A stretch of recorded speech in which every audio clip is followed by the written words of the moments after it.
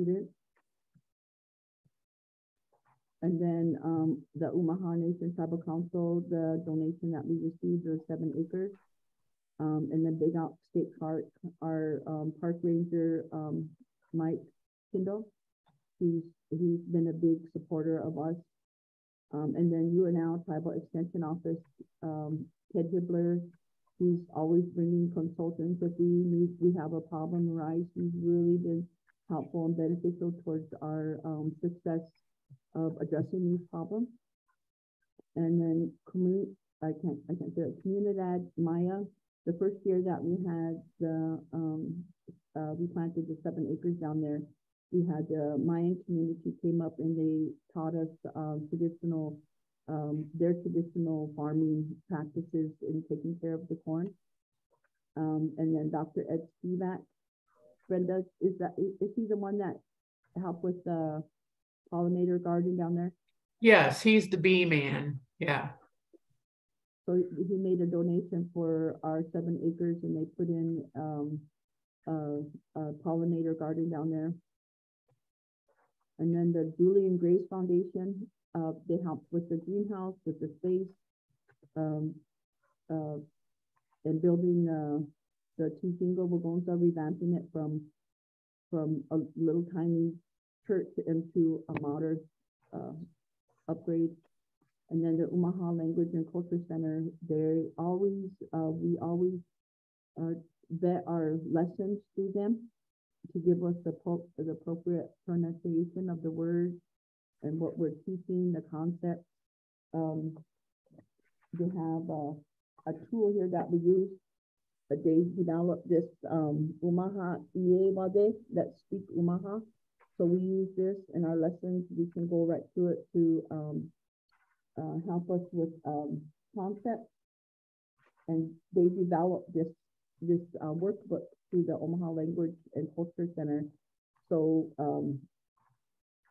building curriculum is a huge mountain for us as Native educators to climb. And I'm really thankful for the ones that do help with that aspect, because, you know, we have, we're trying to meet the demand of the education system in our state to meet the standards and all of these benchmarks and things that they want us to teach the students, but we have to start from scratch. And I'm so thankful for our elders and our language people that we have. And then also we received a grant from the Healthy Schools Institute of Nebraska. This is going to be our 2nd year that we've been collaborating with them. They came to our school and they seen what we were doing, going out, taking them outside, and they said, you know what, you guys are following our whole child's model. Here's $4,000. And so we utilize that to use our gardening tools and our supplies and stuff, and I'm so thankful for that. And then another one is the Farm to School of Nebraska. We've been working with them. Sarah Smith is a really great lady. I presented with her a couple times now, and getting that food into our schools, that healthy food that's grown here locally. And then the last one is I Love Public Schools. They came to our school a few years ago, and they did a documentary on our outdoor classroom. You want to show that? Oh, I need to share my screen. Can I share my screen on the bottom?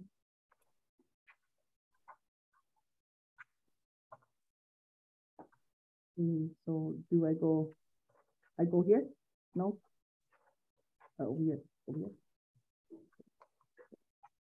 Okay, so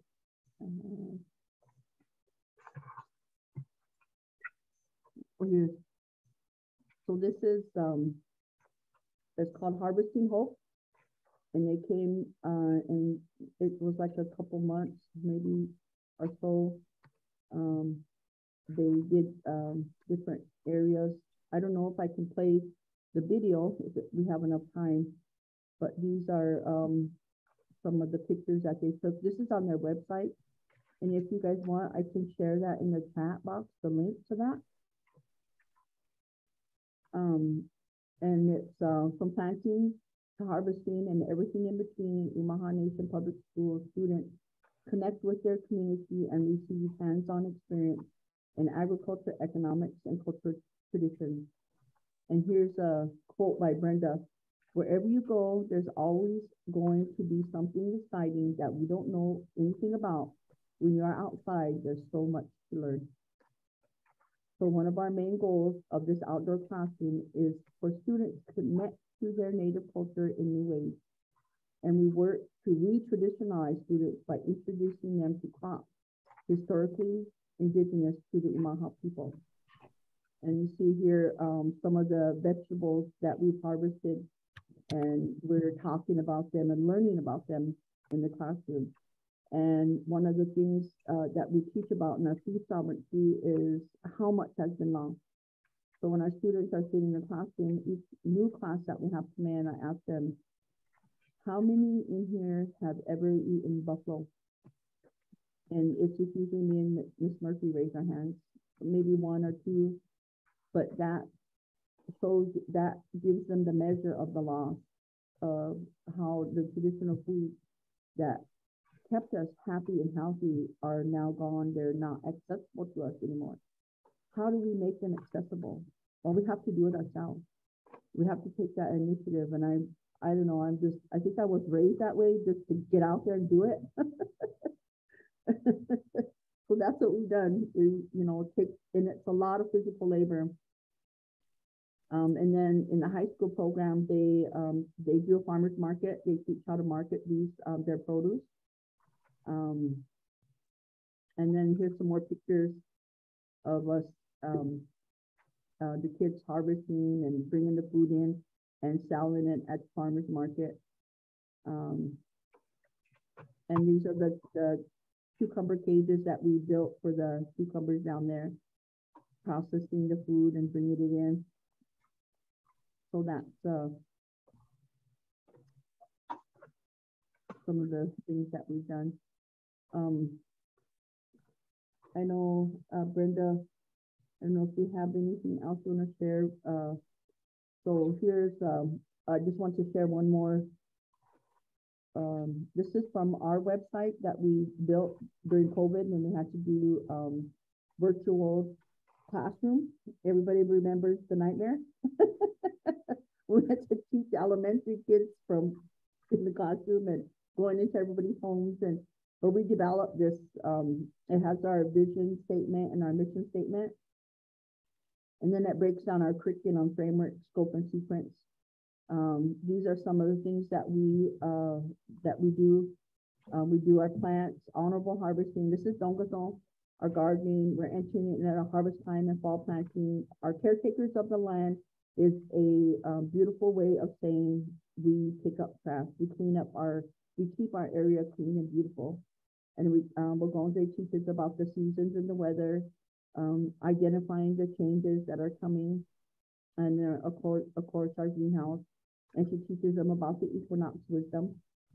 We learn about animals and insects, and then we have a lesson that we teach about the water, the Oglala Aquifer, and then we take the kids on walks. Some days, Miss Murphy and I will put in to at least 3 to 5 miles a day of walking with the kids. When the weather is good, we put in a lot of miles, 10,000 steps. And then, like she said, we do environmental concerns, and it's kind of, and then the second 9 weeks is our Gasude, the winter time. And it's the same thing because every season it implements into those same areas. We put our garden beds to sleep. And then we are working right now we're working on a collaboration project with NASA to implement constellation and star stories. That's an ongoing collaboration. Our project partner, she got ill last year, and she finally recovered her health, thank God, and we're going to start our collaboration again. So hopefully and I think a lot of people have seen it on the news that we had our first Indigenous person go into space, the lady astronaut. I can't remember now. I know her last name was Mann, and I think that's so exciting. So I'm really looking forward to that. And it just goes on. We do for our summer. I started last year. I did the elementary. The first year we only did the high school students, but this past summer we did the elementary for summer school. So they actually got to do their learning their gardening skills earlier. And we set some goals that by the time they get to 8th grade and they go on to high school, that will be the last time that they work with us in 8th grade, that we've identified some goals that we want to meet, some criteria in building our curriculum. I don't know if there's anything else you want to add, Magonze. Yeah, just one last thing, that resources currently in development are part of our strategic plan, our K through 12 curriculum, materials and resources, teacher training courses, and those teacher training courses are part of a consideration to become a Nebraska Department of Education recognized endorsement in nature-based education. So I'm working on that too. So we've been talking about this, and Brenda has been working on it. We need to think about the future when we need to pass this course on to somebody else. It is a physically intensive job, and you know, we don't get younger, we get older. So we need collaborative partners to and also to that's why we want to share this our program that we've been working on developing, so that it can be in all schools and that our Native students can participate in across the board here in Nebraska. And I know we have a long ways to go. So I don't know if there's anything else. We only have a few minutes left if anybody wants to ask questions. I'm gonna stop my share, right? Should I stop the share? How do I do that?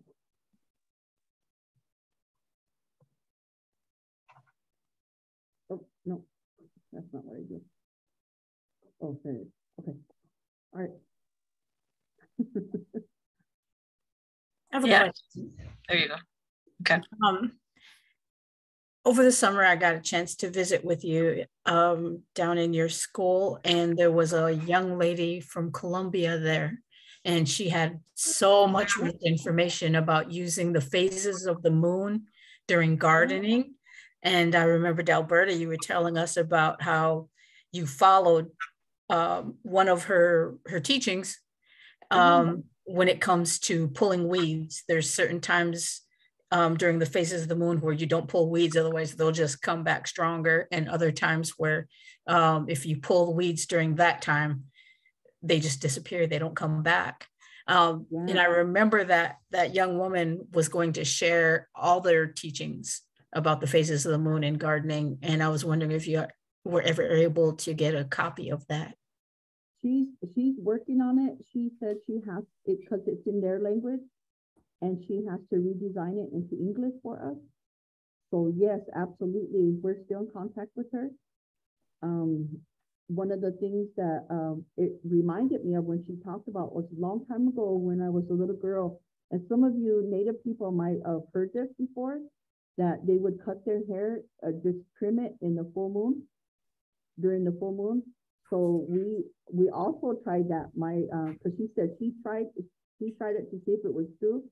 So me, my daughter, and one of my grandchildren, we cut our hair, just trimmed it on the back a little bit in August. My hair has grown almost 2 inches. So there's science behind it. And that's something that we're looking forward to learning more about.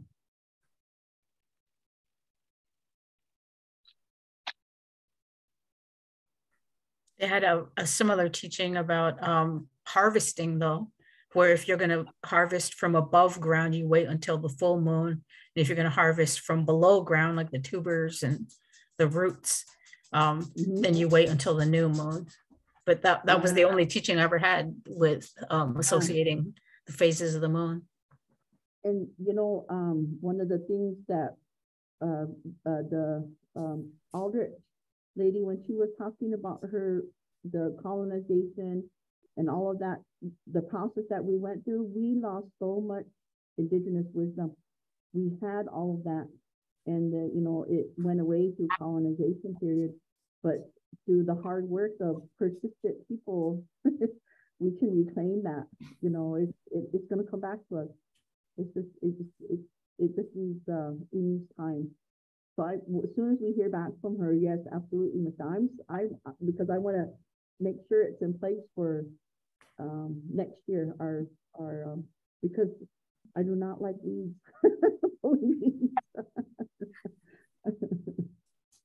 Yeah. Yep, I'm looking forward to it. So as soon as she gets it to you, then I'd be happy if you would share it with us. Yeah. One other thing I wanted to share, I was listening to Ms. Knoyer this morning when she was talking about language, that there wasn't a word for education. Well, my son, he was reading a book about this Dakota man. He was telling his story. And in Dakota, there's no word for weeds. That's a colonized word. And I think a lot of language, because as Native people, indigenous people, we knew all the purposes of these plants. And Brenda has so generously taught me what I thought was weeds, that everything has a purpose. And we just need to rediscover that. And I only know like this much compared to you. So I'm looking forward to learning more from you, Michelle. Brenda, everybody, before we go, I wanted to share these with you. Brenda, you want to talk about these a little bit? This is called Humble Bumble Salve. You see it right here? Yeah, it's just a simple salve.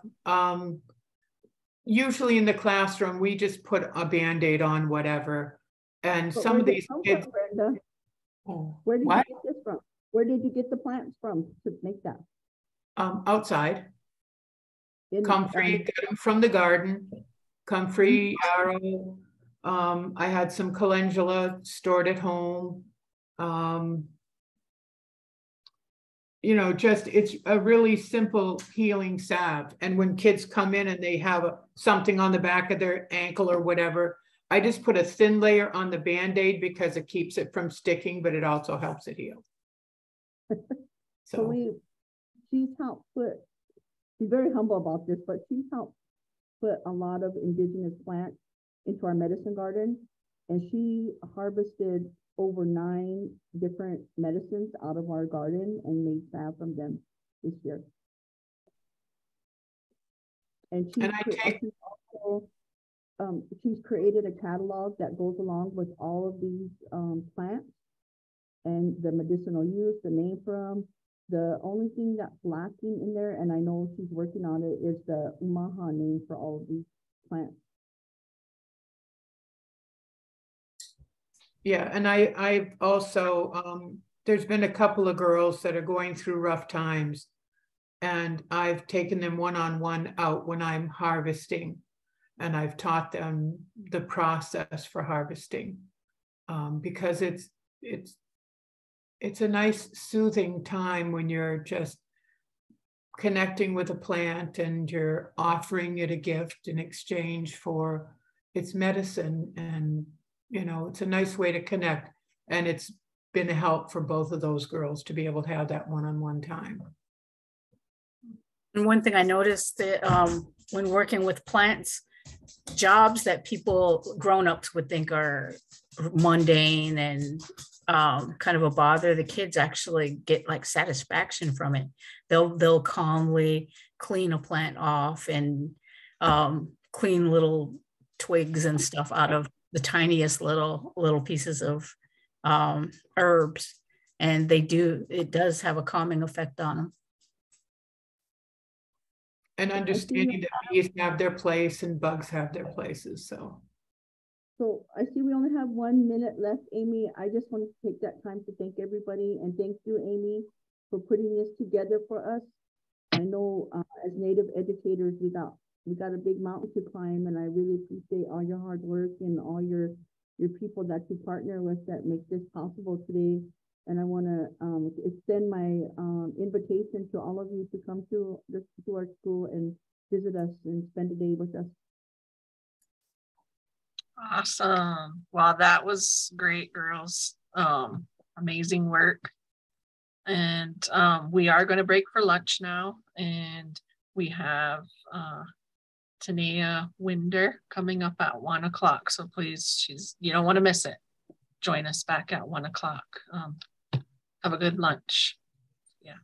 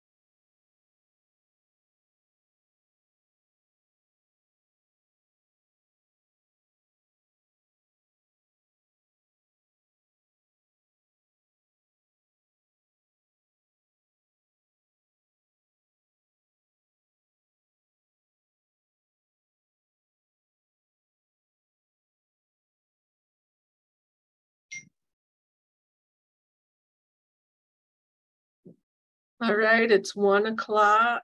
We'll get back to our afternoon portion of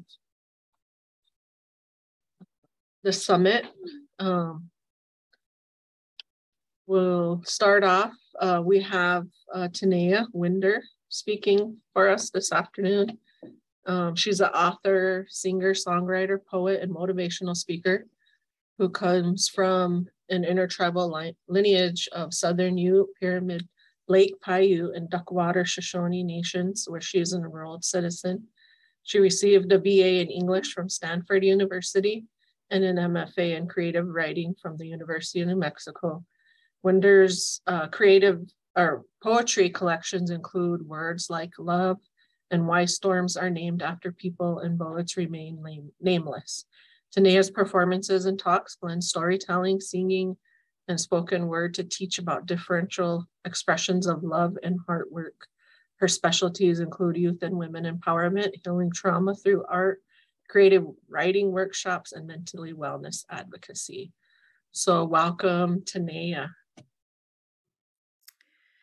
Good afternoon, everyone. I'm so excited to be here with you all. I'm going to be doing some of what was just shared and be sharing some stories, some songs, and I'm just really grateful to be here to share space with you all. So I have a PowerPoint of what I'm going to share. And so, today I'm going to talk a little bit about just finding your fire and remembering your purpose. I know everybody here today is in education because you know that's your purpose. You know that is your heart work. And we all know that heart work can be hard work. Sometimes the things that we've been asked to do with our lives, with our gifts, with our light, it's not always easy to shine those lights in dark places. It's not always easy to do what we've been asked to do. And, burnout is a real thing. It doesn't mean that, there's not ways to heal and to work through it.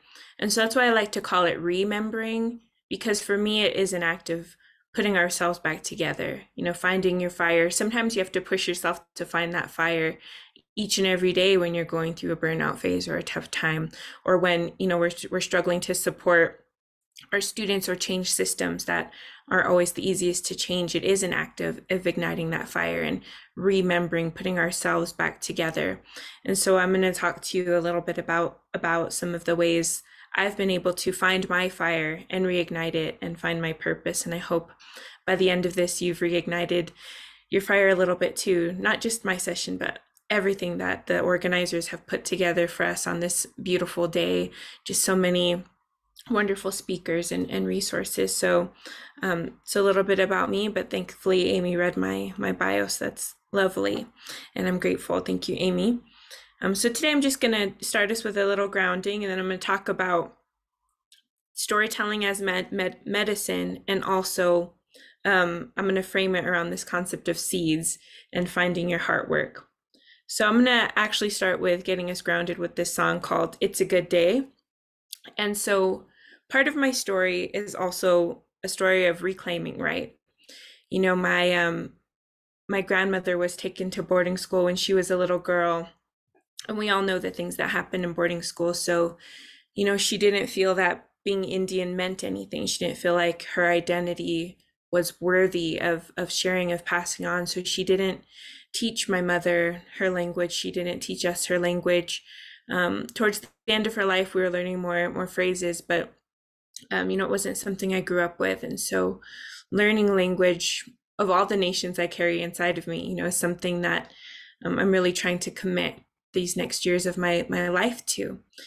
And so I grew up on the Southern Ute Reservation, and one of our elders there, he used to send around this weekly newsletter, and he would have a different phrase in the Ute language in this letter.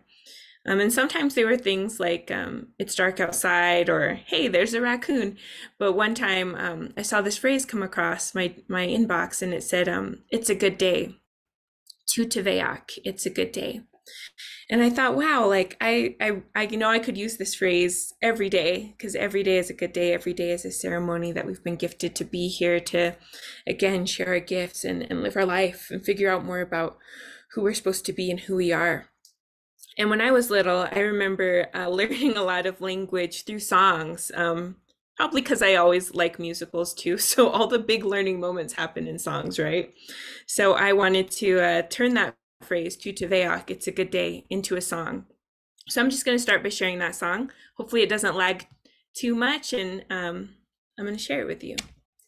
And so it has that phrase, Tuteveak, throughout it to help me learn and just to help ground us. I love this song, and I'm excited to share it with you. So again, Tuteveak, it's a good day.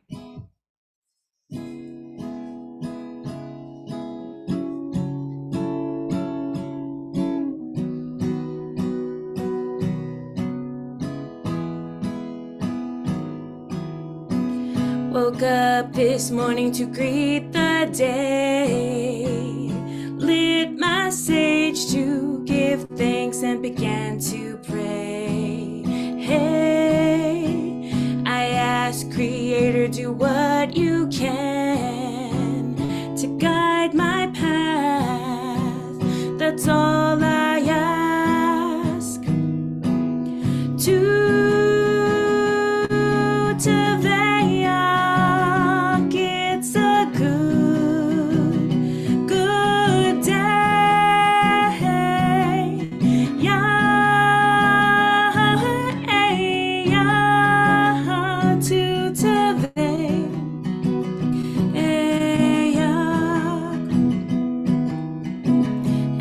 ancestor, please protect my spirit, those I hold dearest in my heart.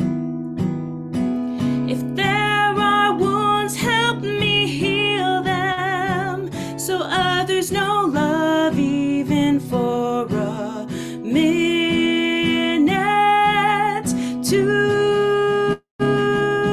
Teveyak, it's a good day. Yah to Teveyak.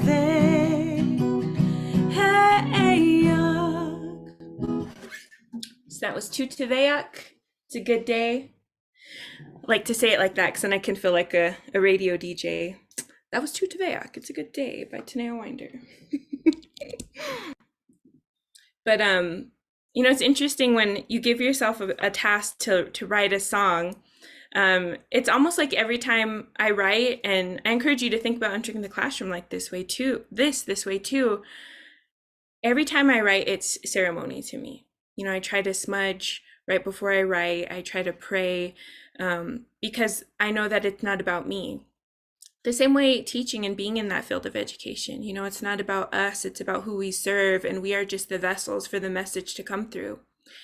And that song, you know, for me, that song is like a prayer. I love to start my day and, you know, sessions with that song. You know, ancestors, please protect my spirit, those I hold dearest in my heart. If there are wounds, help me heal them, so others know love, even for a minute. So I ask you all to think about what makes it a good day for you. And to think about it like, you know, if you had your ideal day, you know, September sweater, coffee, but also when we have those tough days, how do you make it a good day? I don't know if there's any other Grey's Anatomy fans in the house, but I love Grey's Anatomy. I talk about it so much. My mom, like, who's Derek? Who's Meredith? She's like, you guys talk about them like they're real people, because my sister and I love the show, but it's not, it's just a show. But love the writers on there, because last week there was a session where this guy, you know, had a tough day with his patients, and he was really beating himself up and trying to go down his shame spiral. And the guy invited him, the main doctor invited him to do a surgery with him. And he said, why? I just messed up. I made so many mistakes today. He said, the goal should always be to end the day better than you started it. So again, think about what makes it a good day for you. And when you do have those tough days, personally and professionally, you know, think about that song. Think about what makes a good day. How can you stop whatever is happening, stop those feelings you're feeling of negativity, of those spirals that we put ourselves in, and think, how can I make this a good day now? Because to Teveyak, it's a good day. And plant those seeds. You know, my mother, she always talked about words being like seeds.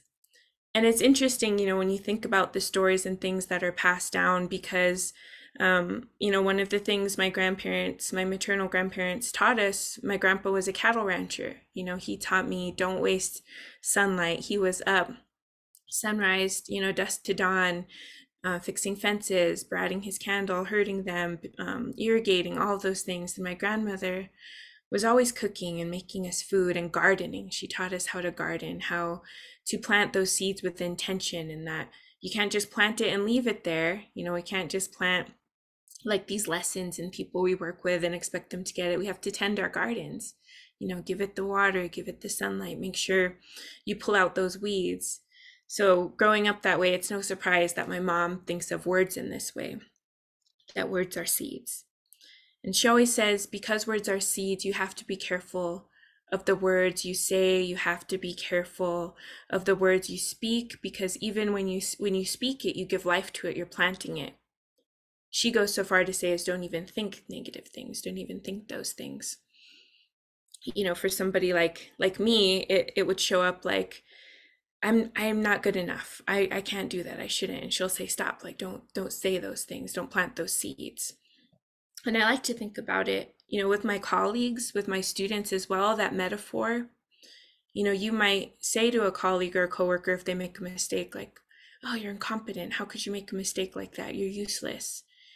And you might go to lunch and forget that you even said that, but you planted a seed in that person, maybe without knowing, and they go home, that seed takes root and they're thinking about it. And the next day they come with that every day.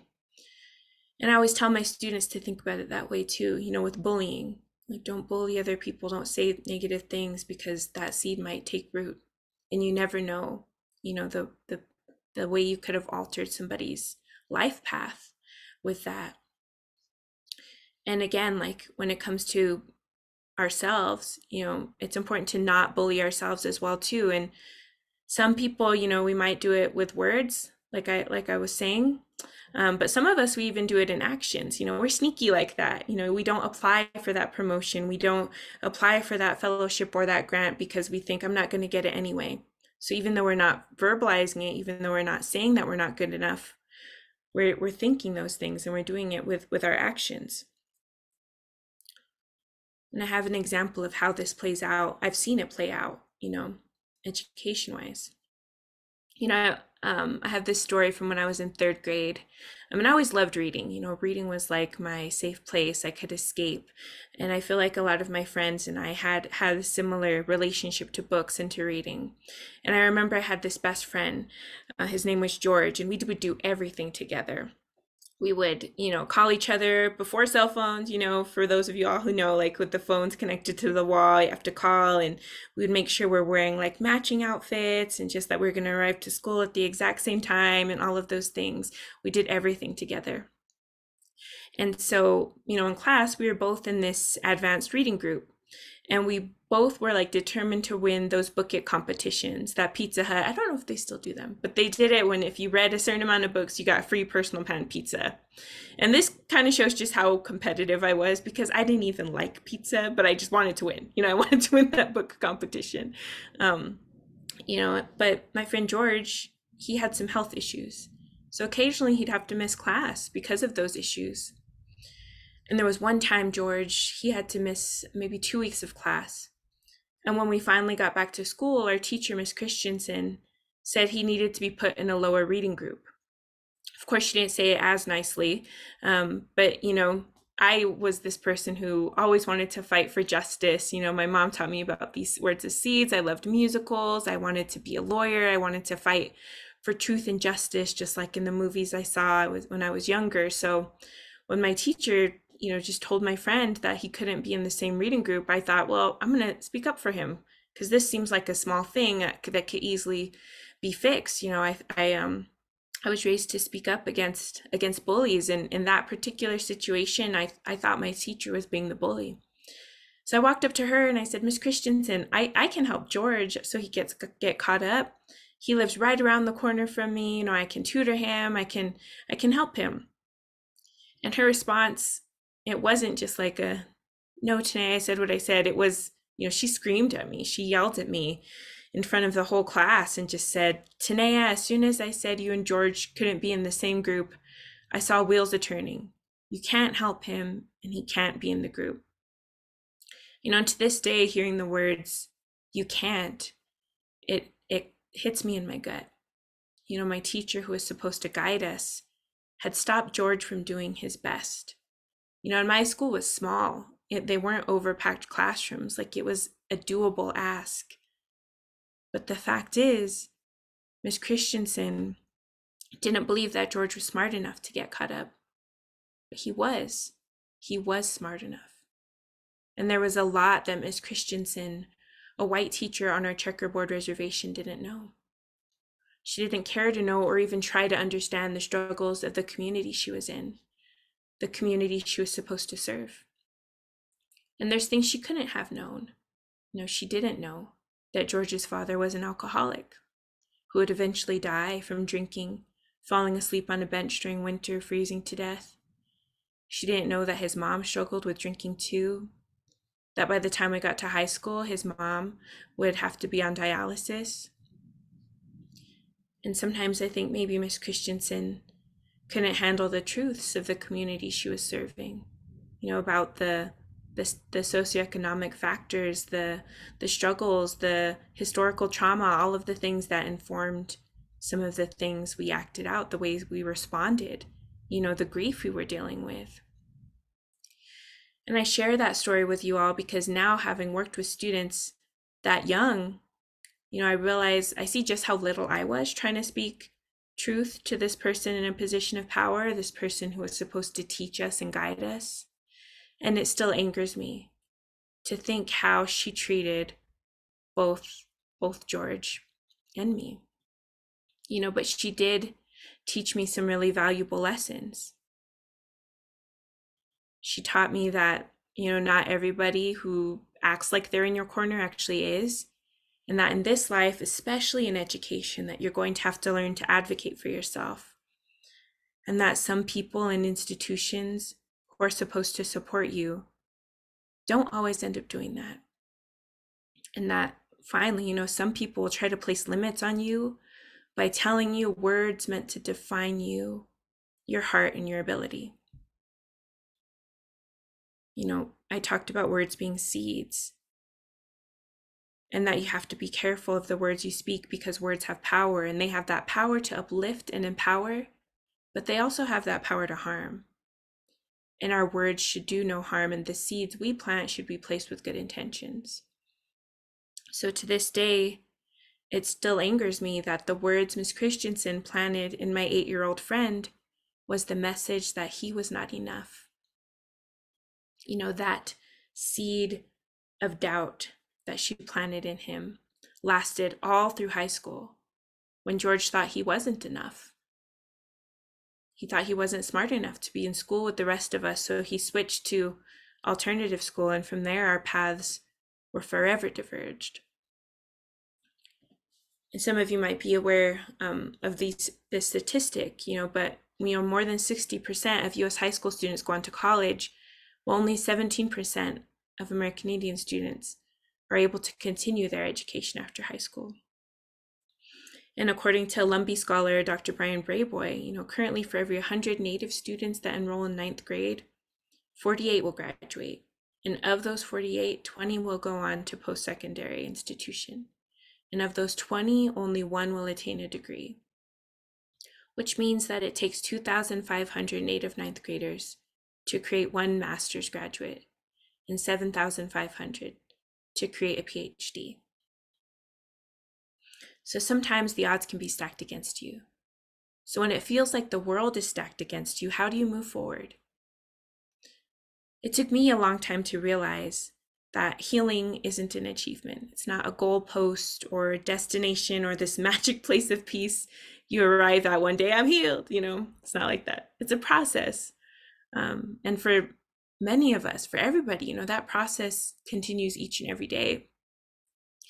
Part of my own growth in learning some of these lessons come with, you know, many of the things that people in our community struggle with.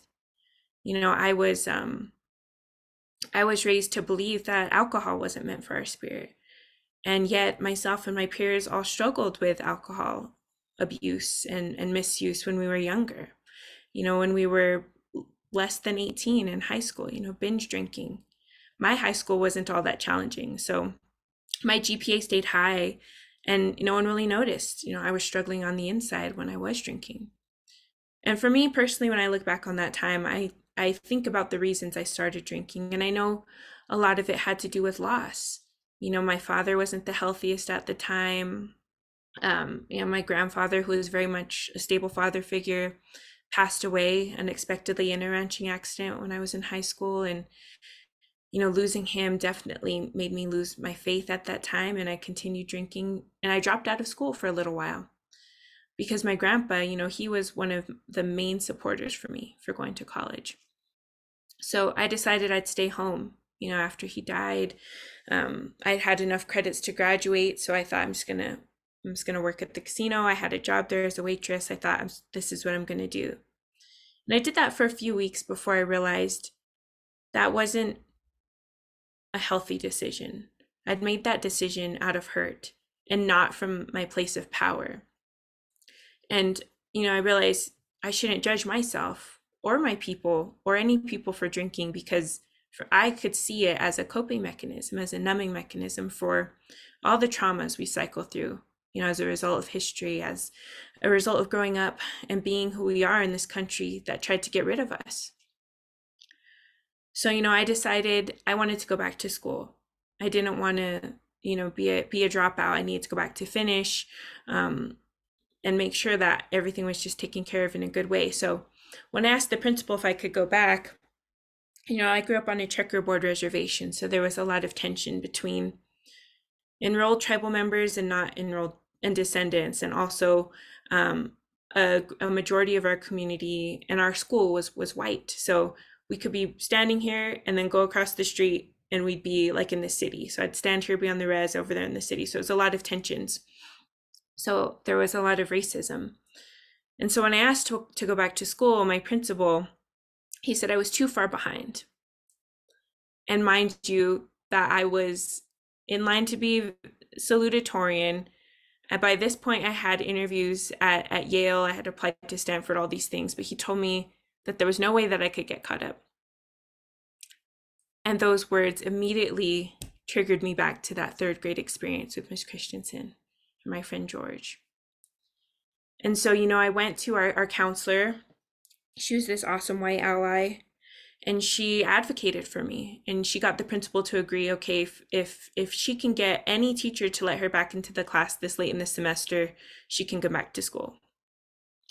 And the only teacher willing to let me back into his classroom that late in the semester was Mr. B. And Mr. B just so happened to be teaching a spoken word poetry class. And I'd written poetry like in 5th grade. I'd never written it seriously. And the final was to perform in a poetry slam at the end of the semester in a nearby town. And I hated being up in front of people. I hated public speaking and all that. And I was like, oh man, but what am I going to do? This is the only way to get back into school. So I thought, all right, I'm going to do it. And poetry was all the medicine I didn't know I needed. I could write about my grief. I could write about things I needed to process. Poetry taught me balance and patience, and it helped me forgive so many of the hurts that happened. I could write about, anything I wanted. I could write how I felt alone, and the page never judged me. And it always provided an outlet for whatever I was feeling inside. And so, we went to the poetry slam. And today I sit before you as a published poet. My book, one of my books is in the largest library in the world. It's in the British Library in London. I've put my books in libraries all across the country. And so I always think it'd be a cool story if I'm like, and then I performed in that poetry slam and I won 1st place, and that's how I knew I was meant to be a poet. But, I didn't even place. I didn't even make it to the next round. But for the first time in my life, it didn't matter. Being the best didn't matter. Winning didn't matter. It was about how poetry made me feel. I felt powerful sharing words that I had written about my own experience walking this earth. And that's why I'm so excited to be alive in this time now, where we can see those shows like Rutherford Falls or Reservation Dogs, where we can see ourselves, reflected, and we see our stories and we say, hey, I know somebody like that in my community, or that's kind of calling me out. Did they know about me when they wrote that? Representation matters. It helps us feel powerful. It helps us feel seen, which is why events like this are so wonderful to be a part of as well. Performing poetry made me feel seen, and I'll always be grateful to my teacher, Mr. B, for giving me those tools to liberate myself, because he taught me some powerful lessons too. He taught me that sometimes hope and help come from the most unexpected places, and someone else can offer you the tools to heal yourself, but only you have the power to actually heal yourself. Poetry and storytelling was that healing medicine. And again, I want to share that with you all because you are that hope. And maybe you are an expected place, but maybe to some people it is unexpected. Some people who haven't had kindness and have been literally crawling and digging their nails and getting to where they are so they meet you as that point of intervention, that interruption onto sometimes the negative paths we find ourselves on. And the second part, about how someone can offer you the tools to heal yourself, but only you can. I say that because now, having been in education myself, you know, you can't help everybody. You know, you can give the tools, but it's up to the students. I know that firsthand. I know you all probably know that firsthand too. You know, we can give all the tools, but we can't make them use it. It's up to them to do that. And we can find them empowerment. We can find them motivation, but you know how they say you can lead a horse to water, but you can't make it drink.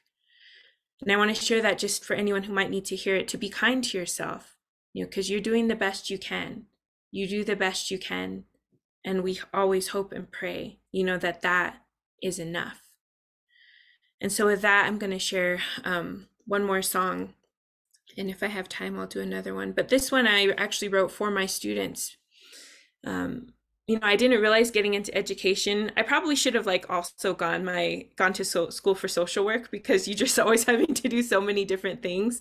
And I didn't realize, you know, I've lost a good friend of mine to suicide, and that's why I write and wanted to get into education. But I didn't realize how many youth and young people just have to survive so much. I found myself having to make so many calls to Child Protective Services and not even knowing if those were good systems, and they felt broken. But I'm a state mandated reporter and I have to do my job. And at times it felt hopeless, you know, just all the things. And, you know, battling with the I'm not savior complex. I'm not a savior. It's not my job to save people, but I want to be a good relative and I want to help.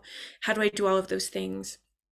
And for me, again, it comes back to what I was sharing with that first song. It comes down to prayer. You know, I was raised in ceremony. I believe that those songs and our language and the things that survived help us in our survival. They contain so many things that even we don't know. I believe our ancestors are always watching out for us. And so sometimes all you can do is pray. And so when I was going through those moments of just feeling helpless, feeling hopeless, what can I do? I wrote this song. It's called Pray for You. Because prayer, whatever your form of prayer or whatever your beliefs or whatever your medicine is, you know, teaching is medicine, writing is medicine, like all of those things, they help, they matter. And so I'm going to share this song. It's called Pray for You. And again, I wrote it for my students, and just encourage you to think of it too. If there's ever times where, you know, you do feel powerless, remember you always have a gift you can offer. It's just called Pray for You.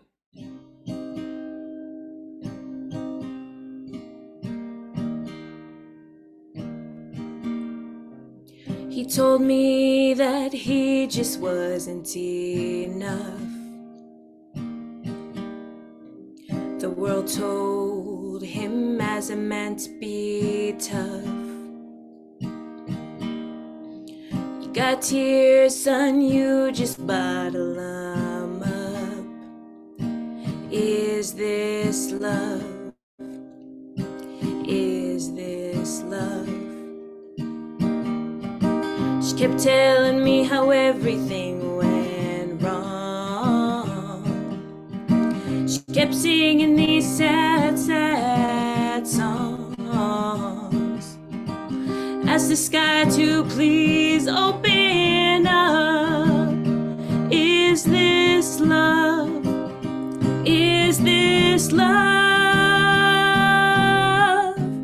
All I could do is pray.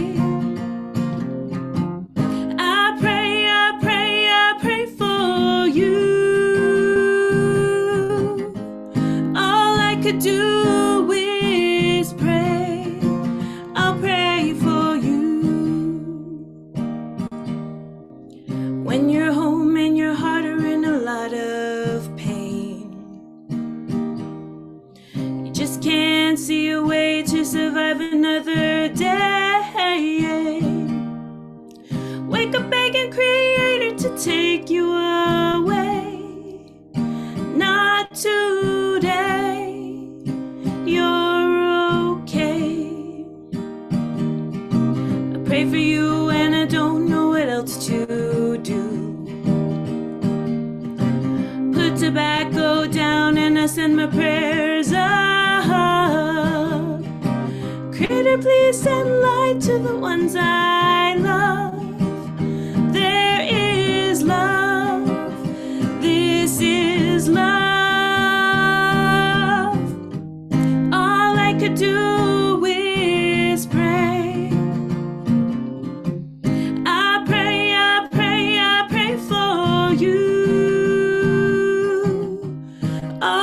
I do is pray. I'll pray for you. I'll pray for you. I'll pray for you. I'll pray for you. I'll pray for you.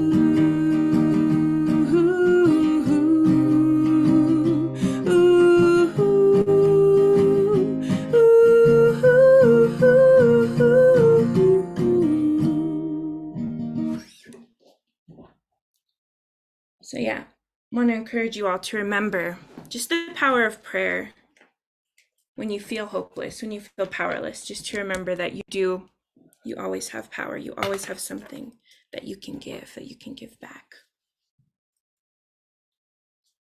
So I want to share with you all a story that comes from, my mother's homeland. This comes from the Pyramid Lake Paiute Reservation, and so I'm going to share with you a picture of it. So this is our stone mother. And she's naturally occurring like that. She wasn't formed, she was just made by Creator like that, made out of tufa rock, and it's her basket that sits next to her. And it actually looks like some of the baskets from our homeland there. And so I've heard this story in different ways. My mother tells it like the stone mother had 4 daughters, north, east, south, and west. And when they were little, and they grew up, each went their own direction. And they never came back. And so the mother cried so many tears. She created this lake in the middle of the desert. And I think my mom tells us this version because she always knew we'd leave to go to school. I think she wanted to guilt us into always coming back. So that's my mom's version of the story. But I used to empathize so much with that story because, like I said, I showed you a snippet of my life, but just growing up, seeing so much loss, I got to this point where I became desensitized, where I couldn't cry when you were supposed to, when I just felt so hardened. And I thought, is this my inheritance? Am I too made of stone? I can't feel. And, for many of us, we grow up swimming in this lake. And so we return every summer, my family and I, and we swim. And I remember swimming after a hardship. I was going through some loss and some grief. And I remember swimming and I remember thinking, wow, the stone mother gave us the greatest gift a mother or a relative could give. She gave us this tool to heal. Because if I think about the story, and I'll tell you another version of it in a second, but I'm swimming in tears. And I believe that. I believe in this creation story. And isn't that just a beautiful metaphor for life? Because unfortunately, we'll all know pain, we'll all know sadness, but how do you not drown in it? So I was swimming and I just felt gratitude because the stone mother gave us that gift to navigate life's traumas. You can swim. And some of us, and there's times in our lives where sadness and grief hit us wave after wave, and you might feel like you can't swim. But you can float on your back. You can tread water. You can take a breath and recoup and figure out which direction you're going to swim next. And I felt so grateful. And it was so weird because right around the time that I felt like I got gifted that lesson, I was connecting with another relative of mine. His name is Ralph Burns, and he's a culture bearer in our community. And he told me the story that the original mother and the original father had 4 children. When they were little, they got along, but as they got older, they started arguing and bickering as we humans do. And they said, okay, if you all keep fighting, I'm going to separate you. Sure enough, they kept arguing, not getting along. So they said, all right, I'm going to send 2 of you to the north, 2 of you to the south. When you get to where you're going, make sure you light your fire so that we know you're okay. So days passed, time passed. The mother and father see a fire lit in one direction, but they never see a fire lit in the other direction. So because they didn't know if their kids were okay, that's why the mother cried so many tears, that she created this lake in the middle of the desert. And I share that because I think that story has so many valuable lessons. For me, as an educator, as a public speaker, I always struggle with this balance between sharing sharing the things I've survived, sharing my accomplishments, because I want anyone to know that they can do whatever their heart is set on, and I want to be inspiring. But I also don't want to be, full of myself or have a big ego. How do I maintain that humility, which is so important to stay humble? And I always find myself coming back to this story. Because if you remember, they say they wanted their children to light their fire so they knew they were okay. And I think our ancestors, and we all have them, our ancestors want to know that we're okay. They want us to light our fire while we're here on this earth so they know that we're okay. And so I ask you all to think about, what is your fire? What does lighting your fire look like? It doesn't have to be being YouTube or TikTok or Instagram famous and having thousands and thousands of followers. It might be being a good leader. It might be being the best teacher you could be. For me, it means being the best auntie I can be now, so I can heal things that, when people were mean to me when I was little. I have the most sensitive, sweet little nephew, and I get to heal those things. Like, that's my fire. So think, what is your fire? How are you igniting it? Because there's so many ways to let your fire burn. In this life, people say, check off a box. Are you American Indian? Are you Black? Are you a teacher? Are you single? Are you married? I hate being put in a box. Fire has no box, right? Fire is used for so many things. We use fire for camping. We use fire for warmth. Fire is used in ceremony. Fire is used to bring people together. People sing songs around the fire. Like, fire has all these different uses. And the fire inside you has all of those different uses as well. So think about your fire. Think about what your superhero power is, because that is how you turn pain into power. That is how you turn hopelessness into hope. So think about that. Think about your fire. Think about your superpower. For me, I do feel it is turning pain into power through words, through music. Because to me, that is heart work. I've shared a little bit about who I am, where I'm from, what I do, and why. And all of us have our own answers to these questions. Who are you? Where are you from? Who do you belong to? Who are you accountable to? What do you do and why? Because that is the template for your heart work. That is how you'll find your heart's work. And your heart work can change. It can morph, just like fire can dim and blaze. You can choose how you want to share your heart work and ignite that. For me, it's about unpacking love. I used to be a very fearful person. I used to always, actually, I still am very fearful, and I have a lot of anxiety, but I created this to ground myself. I have to keep it 100, keep it real with you all. I can't say I used to be fearful. I still have fear, but this is how I try to think of fear now. I had this one lady tell me one time, she said, well, you know what fear is, right? It's false expectations about reality. And it got me to think about things differently, but it wasn't resonating with me. So that's why I made this one: fiercely embrace ancestral resilience. Whenever I feel fearful or anxious, I think about my grandmother. I think about how strong and brave she was when she was taken from her home when she was a little girl, how strong and brave she had to be. I get afraid if I'm lost or on the wrong bus, and I have this phone that can get me out of, I can help find my way. But, my grandmother didn't have a phone back then. She was just placed in another city to have to work and take care of other people's children and homes. And I always think about how brave she was and how she came through still so loving and kind and tender. So whenever I feel fearful or anxious, I think about that. Fiercely embrace ancestral resilience. If I'm afraid, I know what my ancestors have survived and overcome so I could be here today. And I am fiercely going to embrace their resilience. Because what we do in the classroom is that reframing. Don't think about fear as this big scary monster. Think about it like this. It has its own spirit, and you can change the vantage point. One quick example of fear, we teach people to run away from things. If you don't do your homework, you're going to end up jobless, houseless, and working at McDonald's. If you don't do this, you're going to end up that. And it teaches our young people, it teaches us to run away from these big scary monsters. Like, isn't that creating an anxious person? But like I was talking about reframing fear, how can we reframe those words those seeds we plant so that people aren't running away from something, but they're running towards something. They're running towards hope. They're running towards healing. They're running to their dreams.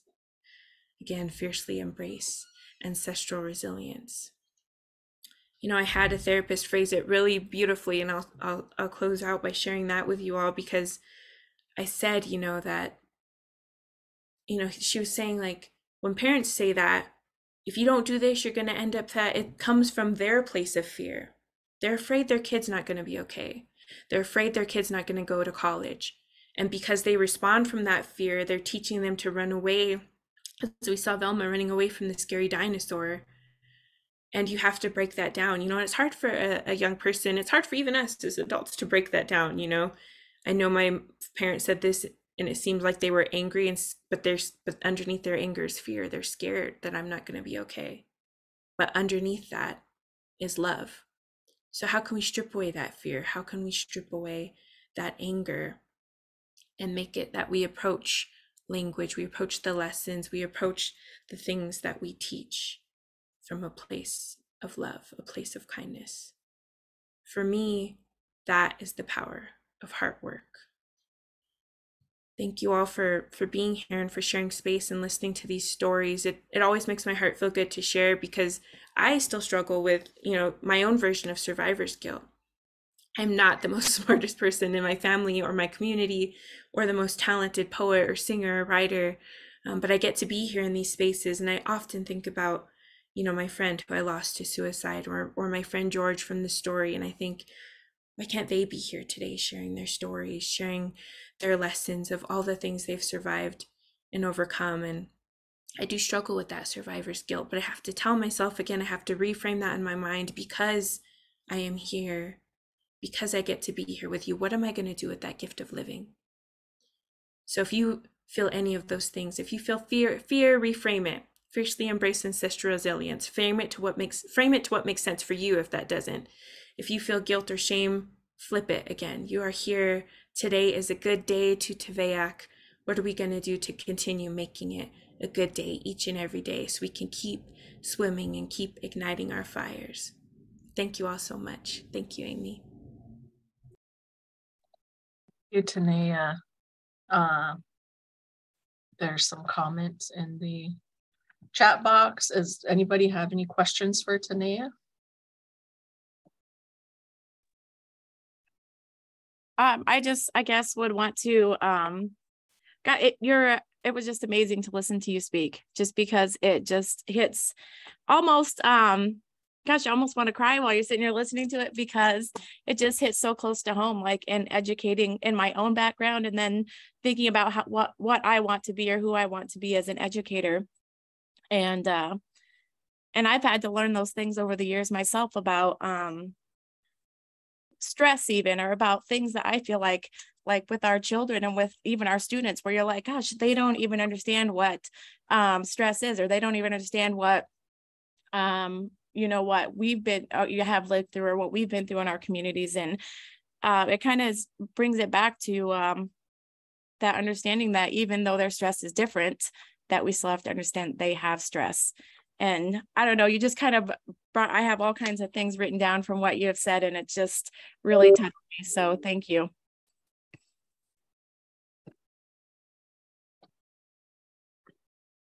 Thank you. Thank you for sharing.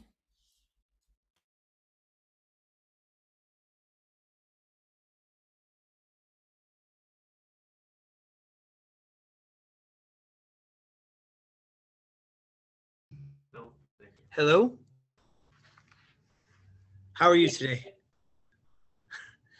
I just want to say your stories were amazing and heartfelt, and I really appreciate you being vulnerable in a space that is currently with 87 participants.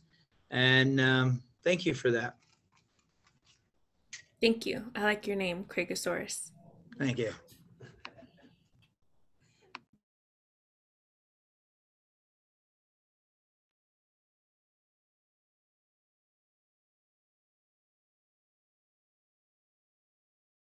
Okay, well, I just want to say thank you again, Tanea, and I'm glad this all worked out, that we was able to bring you to an audience in our community. When I heard your presentation, I don't know how long ago that was, I was just like, wow, you know, this message needs to be shared, because it's relatable to probably most all Native communities, which you've seen, what you've grown up with. So just again, thank you. And yeah, if there's nothing else, we can move on to excuse me. Nemthis is going to be presenting next. Thank you again, Amy. Appreciate all that you do. Yeah, no problem. So we have Nemthis Justo from Santee Public Schools up next. She's a Santee, Dakota, and currently teaches 3rd grade at Santee Community School in Santee, Nebraska. She's in her 16th year of teaching elementary grade students. She got her associate's degree from Nebraska Indian Community College in 2004 and continued on as part of the Indigenous Roots Education Program, graduating with honors from the University of Nebraska-Lincoln with a Bachelor's of Science in Education in 2007. While teaching, Nemthis continued her education and received a master's degree from Wayne State College in 2013 and is currently attending the UNL P12 School Leadership Program. So I'll turn it over to Nemthis. Thank you. All right. Well, I kind of feel like I have a tough act to follow there, but I guess I am more hear information and just kind of to share some of what's going on with our Indigenous Roots program currently and in the past and hopefully into the future. So a little bit about myself, I guess how we always answer like who are you or who I am. I answer with the regular go-to all the time of I'm a wife, a mother, a teacher, and now I'm a grandmother. But I don't actually know if those answer the question of who I am, because there's a lot more to me than the basic who I am. I am Native American and I am white. I'm married into a Mexican family. Often the edges between all of those cultural beliefs are blurred between the three of those. I feel like I have many hats that I use while I'm in different situations of my life. And I think it's because of how I grew up and how I've been surrounded by people of many backgrounds that I just have had all these different life situations. I don't feel like I was necessarily raised, but more guided or guided through life. I just grew up is the way I like to say it. I was brought up in the way where you do as I say and not as I do. And during that time, I was often the adult figure to my siblings from a very young age. I held a lot of responsibility and became the protector of stuff in the midst of what we grew up in. So it is from this that I wanted to be that somebody, that positive somebody for, started out when I decided to go back to college for my children, because I did graduate from Santee Community School in 1997, so a long time ago now. And I went on to complete 1 year of college at Nebraska Indian Community College. And then I went off to join the workforce for many years and travel around a bit, and then got married and started a family. And it was in that I decided that I wanted more for my children. And I always had that, even before that, I always, I think, knew I wanted to be an educator because I knew I wanted to make a difference in the lives of children and be that somebody. But that gave me more of a push once I started having children of my own, because I wanted to give them a better life and kind of, I think, be that person, also show them that your hard work will pay off and that you can work for something and better your life. So I moved back to Santee after traveling around for quite a while, and I completed my, like she said, my associates through Nebraska Indian Community College. and then was thankfully introduced to the Indigenous Roots program. After I decided I was going to go on to Wayne to do my education program. And it was awful actually, because I lived in Santee. So I drove back and forth from Wayne to Santee, 3 or 4 times a week. And I had small children. I had 2 6-year-olds, and a 3-year-old at the time. And I was pregnant with my youngest, or maybe not quite yet, but it would be coming.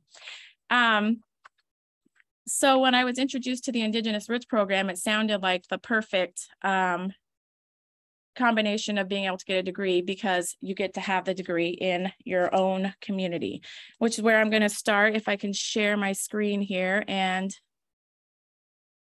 I will talk a little bit about the Indigenous Roots program.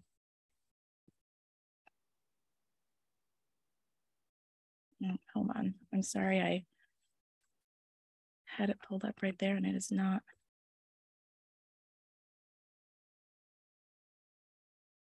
Is your tab green? Yeah, I think it's gonna go right now, so we'll see. Oh, it's making me do open system preferences and such.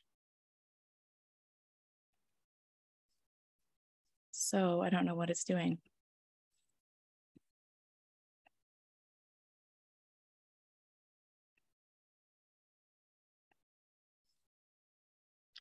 Allow Zoom to share your screen.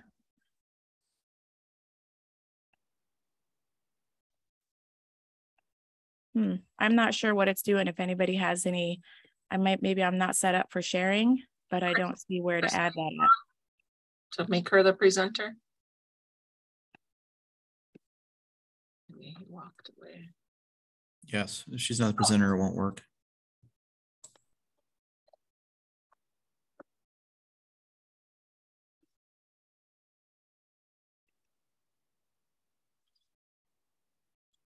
How is it gonna, are you working on switching it over? Let me message him because he might have stepped away.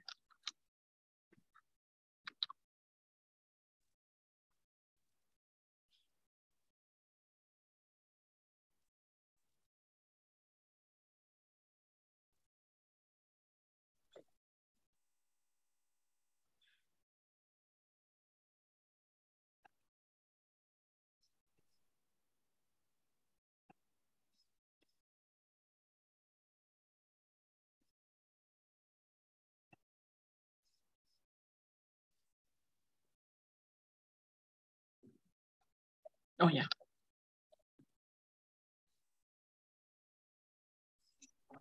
Okay, so at the bottom of your screen, just scroll down there. There's a bunch of icons at the bottom, and you can click that share screen there. Okay. It'll be a green icon there. Yeah. Okay, and then just hit that arrow or go ahead and click on that, and you should be able to start sharing your screen. It has some options here that say desktop 1. So if I click on the desktop, then hit share, then it goes to allow Zoom to share your screen. Yes. Open preferences. So I'm not sure what it wants me to do after that, because. So you have 2 different monitors then? No, I'm just on my computer. Okay, go ahead and select that desktop 1 then. Oh, all right. Yeah, it still wants me to, I don't know, open your, all right, Nancy, are you on here? Maybe you can just open it and I will talk about it. I'm here. What do you want me to open? What the PDF you sent. Email it to me? Okay. Okay, that one. Yeah. Hold on. I don't have it out, I don't think. All right, for some reason the settings changed. Go ahead and try it again. Okay.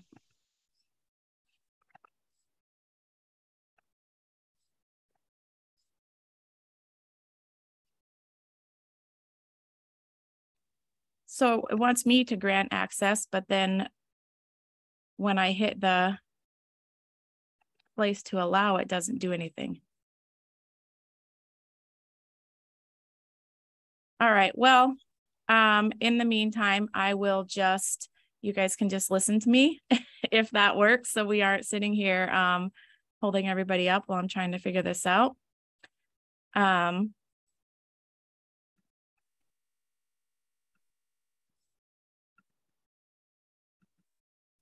No, I don't.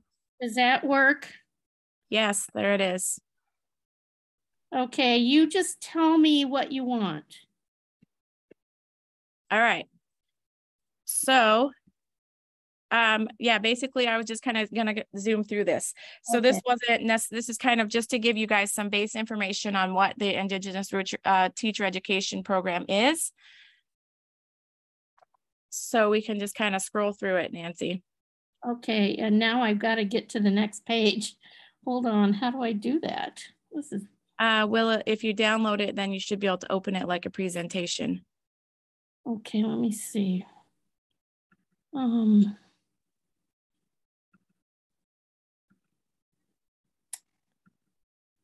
is it not? All I'm seeing is the first page.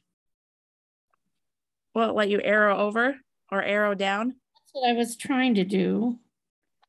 Oh, here.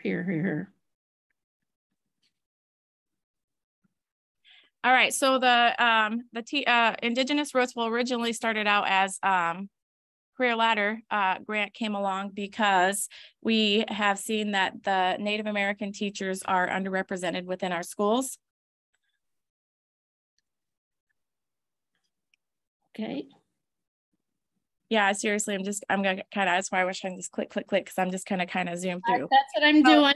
Yeah, there's this is the data is old. It's from 1999, but it just gives you the idea of the population of the schools and then how many Native American teachers are there. Thankfully, because of our program, we have more Native American teachers within most of these schools. Go ahead and go on. The overreaching goal is to lead K-12 Native American students in rural reservation and urban communities across Nebraska to academic success. We want to develop a strong educational program in both rural and urban Native communities to build the capacity in Native American communities. The program certifies Native American teachers to work in predominantly Native American schools and communities.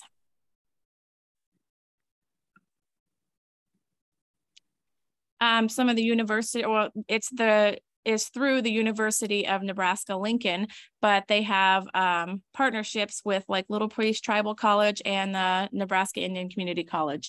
And the reason we have those partnerships is because this program is designated to help us to get our degree within the community that we live in with very little travel. So with those partnerships, it allows us to take classes, still UNL classes, but they can be offered through the other colleges to help get through that degree. The reservation schools, that would be Santee and Niobrara Public School.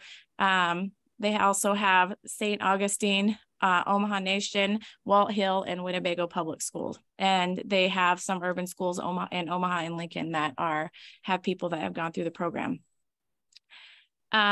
What the program does, or in the partnerships, is they maximize the resources and access to instruction for Native American teachers and students in rural areas. And just to go off on a personal note there, like that program, or the program, definitely helped me in that case because I was able to stay in my community rather than drive. And I had my kids right here. So for daycare wise, and sometimes I wouldn't have daycare and my kids would come along to my class and sit under the table and color while I was in class. So that made it beneficial in that way. They also build the capacity for rural schools and communities to promote sustainable employment and opportunities, promote student achievement and potential for student success from pre-K to post-secondary, improves communication amongst the partners, students, schools, and communities, and also supports tribal leadership in the field of education and collaborates with state agencies and institutions. All of this creates a ripple effect within our Native nations and getting educators into the school. Oops. Sorry. Okay. All right, so the Indigenous Roots Program is basically a grow your own, a GYO program. It's grow your own, what is the GYO? It's called GYO is grow your own. Oh, grow your own. There you go. Grow your own. So we have strong partnerships, community-based recruitment. I have been a site mentor, so I have worked on recruiting students to come into there. I mean, I have people ask me all the time about when I went through and how I got through. And we have the opportunity with the paid-based experience and just the structured pathway throughout our schools. As we are, go ahead and go on. Those are the schools that are participants.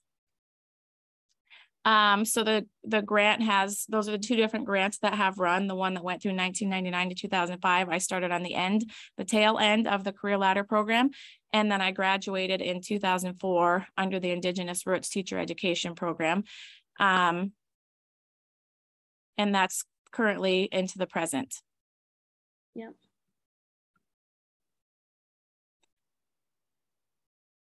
Program goals and activities. So we collaborate with area community colleges to offer general education coursework, equivalent to UNL's Bachelor in Education, recruit students, including paraprofessionals who work and are paid by the schools, implement program services, advertising, financial aid, tutoring to serve students, develop a teacher mentoring program, develop learning experiences, practicum and student teaching in reservations and other school settings, provide opportunities for students to enroll, for enrolled students in monthly, which includes getting monthly stipends during the coursework and during the induction period. Schedule coursework on-site and online during the full academic year, fall, spring, and summer. So it is a challenging program where we are going to school year round while you are in the program. But like it mentioned, some of the benefits of that is that we get the stipend. So that helps with the living expenses and pretty much you don't have to worry about anything. I mean, this grant is fabulous in financing wise, or funding wise, because I got through the program without any student loan debt at all. Uses field-based and online learning and hybrid teaching approaches. So initially they use the distance labs classrooms in all Native communities on site to broadcast from UNL schools. So that's how I started out. I would come into Santee Community School here and sit in their distance learning lab and take almost all my classes through there. I feel like the one downfall of that for me would have been like being alone all the time, because at the time when I started, most of my classes, I was the only person here in Santee. As we went on, I did get another student that joined, and that definitely helps.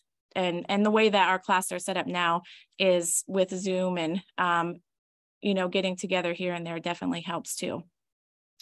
Within the program, we do have access to laptops, and can work here at the school. I do a lot of my homework here in the evening because even just living rural, it's hard to get internet out in my community. So I'll do a lot of my work here at school after I get done. Our instructors will travel to visit the students in their homes and communities. And that's always a great way, because then the instructors actually get to come right to us at least once or twice during the semester, so that they were getting that face-to-face. And like it says, most UNL or most classes are now hybrid or online, with some face-to-face included in the programs like Canvas, Zoom, and Google Communities.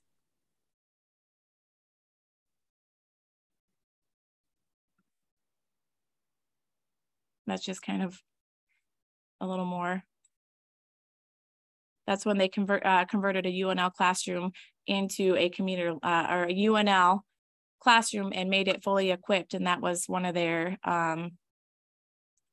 teacherage apartments that they made into the computer for people to go to and access.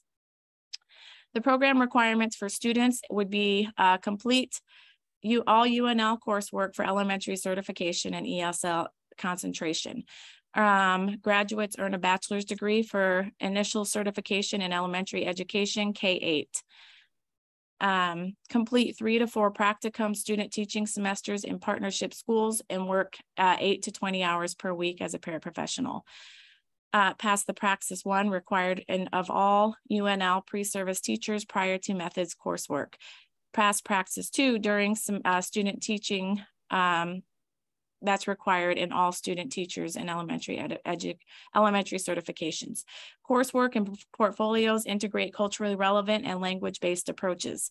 And the 2-year induction period where graduates are supported in their new placement and job. So that's a huge benefit of being in the program for me, was that I had someone in my corner through all of that. So as I was going through and getting my bachelor's degree, like I said, I had 4 or 3 small children. 4, my son was born in 2005, so shortly after. And he actually came with me. I had him on Saturday evening, got home Sunday, and I went to class on Monday with him because I had a class that was a summer class, and I had to have that class to graduate by the time I wanted to graduate, and I was not going to miss it or make it up later. But within that, Nancy was in my corner. There was times when I felt like there was no way I could do this. It was so much work. It was so hard with having my little kids. And at one point in here, my husband, we were doing immigration for him, and he was gone for 2 years during that immigration process, and that while I was going to college. So if I didn't have Nancy and tutors and all the stipend and all the benefits of this program, I honestly don't know if it would have been something that I would have completed on my own. Even though I wanted it badly, without all that support, I don't know if it would have been something that I could have done. So I'm always like eternally grateful for this program and getting me to where I am now. Which that goes on to here with some of the financial support. The grant that covers the monthly stipend for full-time students. It also covers tuition and fees for all required courses that are offered through UNL Little Priest Tribal College and Nebraska Indian Community College. It covers costs of textbooks and other classroom supplies. It covers costs of your criminal history fees, Praxis 2, PPST fees, teaching license, and technical fees. So there's not a lot that has to come out of your pocket when you are within this Indigenous Roots program. The main thing you have to put in is the time and effort. So you have to want it and want to put the work in, because if you do, then you are going to succeed, because everybody wants you to succeed. The university also, the support that you get it brings the program. I feel like some of the stuff I just kind of ad-libbed and said already, but brings it right into your home communities. There's financial aid and advising services within general education courses. They're coordinated in the tribal colleges, and then the career services, they're there to help you when you graduate to get a job, and also, check in on you throughout the time after you graduate.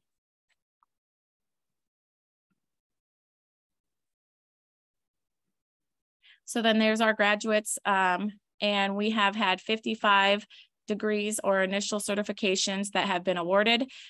We have 9 students who have earned master's and additional certification in education administration certifications. And there are some of our different graduates, right? Yeah, so there's a bunch of our graduates that have gone through the program. I'm not going to read everybody's names off, but if you look at it, it's just, this is what we want in our schools. We want more Native American teachers.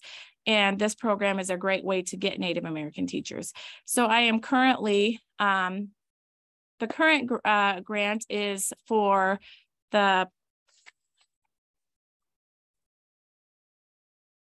so my current endeavor is through the University of Nebraska with the Indigenous Roots program. I am part of the Educational Administration P12 School Leadership Program. This is a 2-year hybrid program. This degree is fully funded through the Indigenous Roots Grant Program. It is like the bachelor's in the way that I do have a payback agreement. And whereas if I don't take on an administrative position after 2 years of graduating, that I will have to work towards paying back the grant money that I was given. But I am thankful for this opportunity to further my education, and I am excited for what the future holds, because I know that all education, whether I end up going into administration or stay where I'm at, I'm learning leadership skills that are going to help me in my classroom, and leadership skills that are going to help me to be a better teacher, and just ways to work within my school. So I don't really know what the future holds for me if I will go into administration, but I know this opens up the door that if I want to, then I have this in my toolbox. Thank you, Nancy. Yeah. So besides that, I don't know, do you guys have any questions about the program? Or, I guess if you have someone or someone, because I know that it's in the works to get back into the next grant cycle, hopefully to have it opened up for the bachelor's degrees again, and hopefully that will be within the next year. So I guess the one requirement I didn't talk about is that you do have to have 60 credit hours or an associate's degree to start out. Otherwise, it would just take so long, because it's already 3 years. That's 3 years, like summer, spring, fall, the whole, every session. So you do have to have the 60 credit hours to start out. So if you have anyone who is in that realm and they want to go into education, then this is a great program to look into getting into. And that's all I have, unless you have questions. Thank you. All right, thank you, Nemthis. Is there any questions for her or about the program? Maybe her or Nancy could answer. Do you want to talk a little bit about the school leader program, the master, like the class you took this summer and what you guys did? Yes,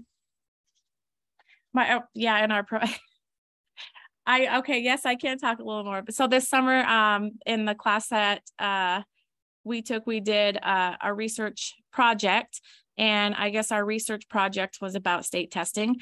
All three of us, we worked in a group of 3, and all 3 of us were pretty interested in school testing, and because a lot of our reservation schools, almost our reservation schools are very poor performing in the state tests.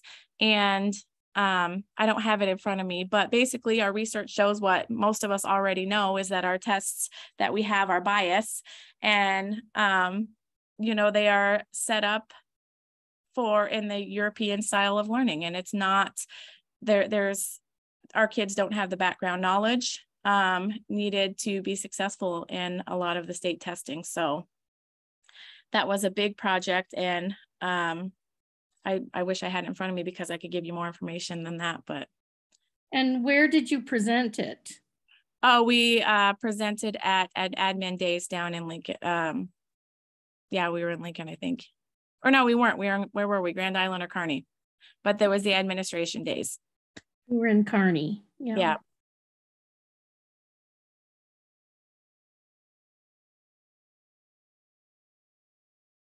All right. Well, thank you. Thank you for your time. Thank you, Nemthis. Yes, thank you so much. Next and last on our agenda for today, we're probably going to end a little early, which is okay. We have Barbara Butts from the Nebraska Department of Education. She's an enrolled Yankton Sioux tribal member from Chateau Creek, South Dakota. She's a descendant from the Minnesota, they say that, Sioux tribe. She has a son and a daughter, 4 grandsons, 1 granddaughter and 1 great-granddaughter. She earned her BA from the University of California, Berkeley, and her MA from UCLA, both in American Indian Studies, History, and Law. Taking her Doctor of Philosophy from UCLA and Social cultural anthropology, Dr. Buttes wrote her dissertation on Minnesota Sioux women and cultural transformation after the 1862 Sioux War. She's taught anthropology and American Indian Studies at California State University, Long Beach, Minnesota State University, Mankato, Gustavus Adolphus College in St. Peter, Minnesota, and at Arizona State University West. Through her firm, Winchoppy Research and Consulting, Dr. Buttes has contracted to research, build databases, write reports, and edit manuscripts for law firms, educational agencies, and others across the United States. She is now the American Indian Liaison for the Nebraska Department of Ed. And she's going to present on the Superintendent Tribal Consultation Guide. So welcome, Dr. Buttes. Thank you so much. I know it's difficult to say those words, but it's the Bidwakantua in Sioux. That's the Spirit Lake community of people. It's one of the 7 tribes of the Great Sioux Nation, and some say the original tribe.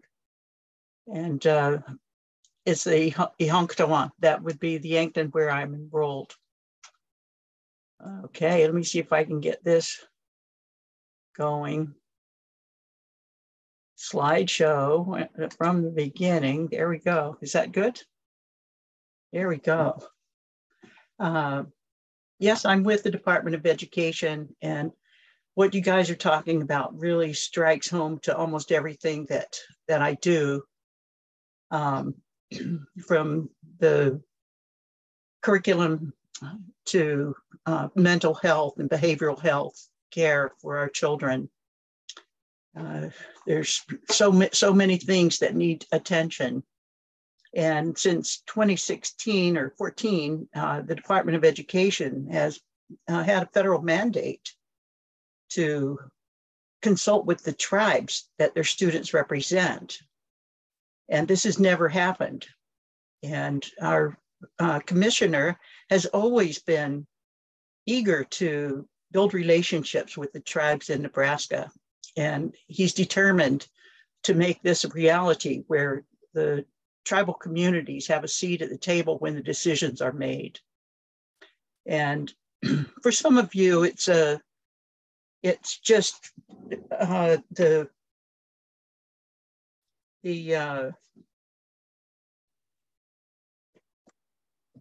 it's simple. You do this. This is what we do. The people in the rural districts near the reservation communities have the opportunity to meet with the tribal leadership and with educational organizations there on the reservation lands, the Omaha, the Winnebago, Isanti, the Ponca. And so they get to access the cultural knowledge that's available there in the communities, people who are teaching language or storytelling or talking about food sovereignty. It's much easier for those rural communities to have access to this information. And well, while the Ponca do have offices in the urban areas, many schools just don't know how to get in touch with tribal communities. The urban districts in Nebraska tend to have a lot more tribes. For example, in Lincoln and in Omaha, there are usually 50 or more tribes represented in the school districts.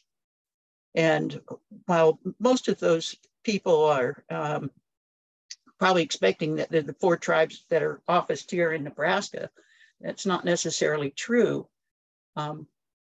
We have the most heavily represented tribes are the Omaha and the Ogallala.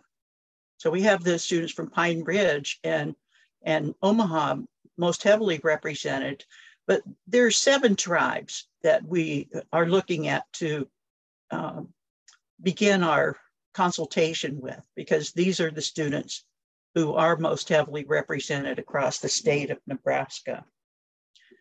I don't know how many of you know how these reservations are set up. But when you look here, you see this is the Omaha lands right here. And above that would be the Winnebago. They're together. And this is the Santee. I don't know if you can see my cursor, but I'm running it over the place. And then, of course, the Yankton is on the other side of the river here. And the Rosebud is north, and then further west is the Pine Ridge. And it looks like our reservations are really small compared to these in South Dakota. And that's true, but it's really easy for these kids to jump across the border and go to school in Nebraska, which they do. So I've been making trips across the state to talk to the superintendents and the tribal representatives to see what they think and how they believe this relationship could best be developed. The United States Bureau of Indian Affairs publishes a list of recognized American Indian entities who are eligible to receive services. This list of federally recognized tribes is available at the Bureau of Indian Affairs website. If you just key in bureauofindianaffairs.gov, the list is regularly updated and regularly published in the Federal Register. Right now, there are 574 tribes on this list, which is dated January 28th, 22. The Nebraska Department of Education Guide for Tribal Consultation is in a draft form right now. And actually, all of the tribal communities and many of the superintendents in Nebraska have this guide already. And I'm hoping to get input from them to how to make this easy and useful for anyone who might need it. Now, there are funding opportunities for American Indians, and some of these funding opportunities require tribal consultation. Some of them require that the funds be spent specifically on American Indians, while some of the others don't. They could go to anyone. Now, I think it's difficult for some people to think about asking a person for their tribal ID, but you know it's required when you use the Title VI funds for American Indians. Those children must be eligible to receive services with those dollars. The same is true for Johnson O'Malley. The Title VI tribal education agencies from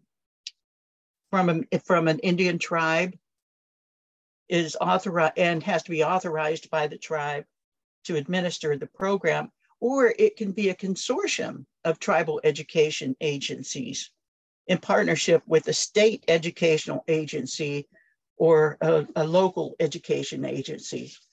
They can apply for these funds in collaboration, and we have to identify the American Indian students who will be receiving services from these funds. The Johnson O'Malley program, at least in the non-Indian areas of Nebraska, are much less acquainted with the program, the Johnson O'Malley program, which is authorized by the Johnson O'Malley Act of 1934. It is fully explained in the Code of Federal Regulations 25. It authorizes contracts for the education of eligible American Indian students enrolled in public schools and previously private schools. The Johnson O'Malley Supplemental Indian Education Program Modernization Act became public law 115-404 on December 31st, 2018. And the Johnson O'Malley programs offer American Indian and Alaska Native student programs such as culture, language, and academic support and dropout prevention. One of the things I've noticed as I go and talk to the people in the American Indian communities and how we might be able to work together comes down to language. The communities would really like to have some support in reviving the languages. And it does make sense when you think about the boarding school experience when languages were pretty much snuffed out for people. I think all tribes were negatively affected by the boarding school process. They didn't allow the language, they didn't allow the ceremonial practices, or kinship organization was pretty much destroyed too for a lot of tribes. So, you know, there are ways that I think the public schools in Nebraska can amend some of the harm done to the families through education. Now, Title I is for the schools that have a large number of poverty students who live in poverty. And while I know that we do have quite a bit of poverty, not all of our students fit that category. There's also the Century 21, this 21st century community learning centers. They're formula grants, and the states get these to manage statewide competitions and award grants to eligible entities. So these are all ways that American Indian education can be funded. And like I said, some require the students to be American Indian and others don't. The tribal consultation required by federal statute began, probably 40 years ago. They began to think about the ways that federal agencies impact American Indian lands and American Indian communities. And so federal agencies who engage in activities that affect American Indians, almost all of them now have a federal statute that requires them to consult with American Indian tribes. The Every Student Succeeds Act of 2018 updated this requirement for tribes. And this, the states, districts, and tribes must work together to strengthen education for American Indian students. Now, through my time at the universities in various areas, I can tell you for a fact that no US history PhD was required to learn anything at all about American Indians, which is, to me, that's just unthinkable that you could get a PhD in US history and still know nothing about American Indians. So that's pretty basic. And that's true across the board. American Indians have been here since the beginning. And now it seems as if American Indian studies is segregated out into just another area, almost like an elective, instead of being a part of what students learn. And I'd like to see that change. I'd like to see American Indian studies included in everything, art, music. I mean, just think of what we've learned today and all of the ways that American Indian perspectives can be woven into an education as important aspects of a child's learning. Now, there are some parent meetings, parent advisory, but that's different from the representatives of Indian tribes in the state to be included in this consultation that takes place, that's supposed to take place. And the states have to engage in timely and meaningful stakeholder consultation. And not to make the decision and then tell the tribe, but to tell the tribe in enough time that the leadership has an opportunity to think it through and decide how they could be best served through the educational process, and develop a long-range plan for their students.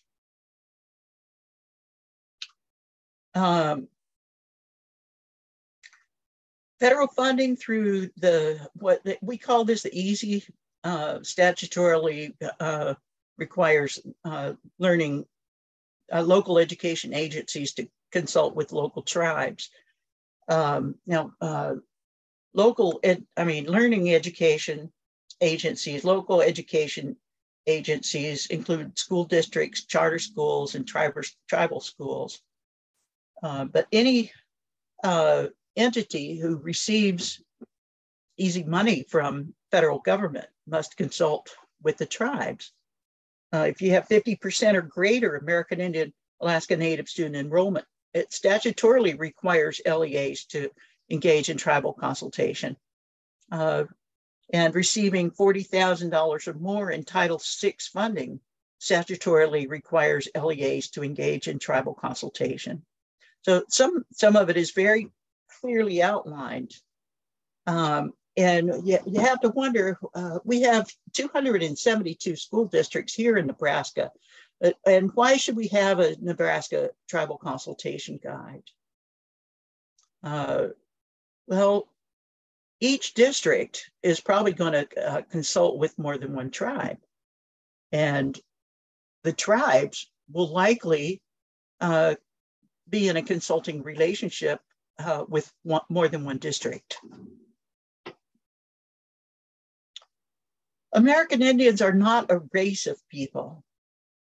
This makes it really difficult. I was at, it was in July, I believe. I was at the National American Indian Education Advisory Committee meeting, and the National Indian Education data was discussed.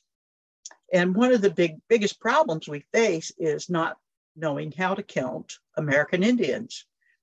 With the natives get thrown out with more than one race, or if they are American Indian and Hispanic, they get put into the Hispanic category. So almost every state has a problem with the counting American Indians.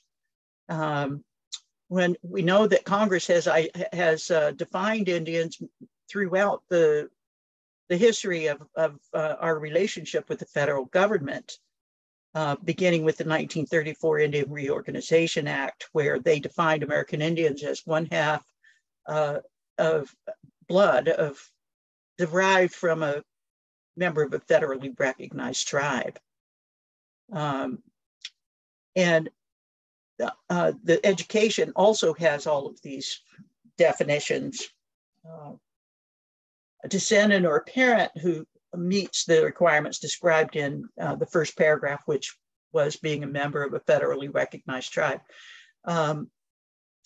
This is what we use for Title VI, or considered by the Secretary of the Interior to be an Indian for any other purpose.